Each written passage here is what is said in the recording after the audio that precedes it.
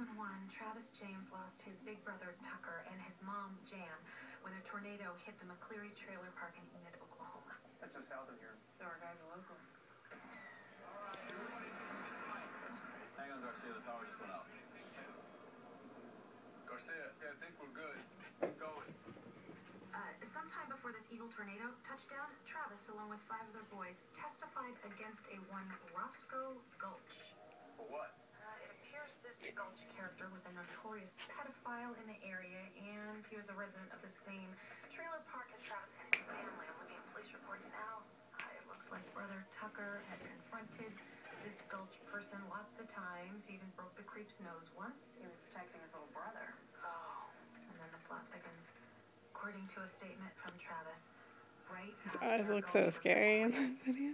He and his brother went to Gulch's mobile home. It's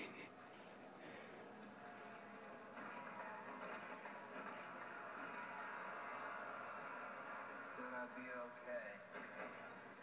A fight ensued. Travis said it was like his brother went crazy. He was upset about the acquittal and dealt some justice of his own. Travis said he heard tornado sirens.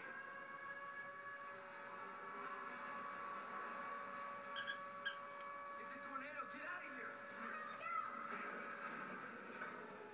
He then ran to a drainage pipe nearby.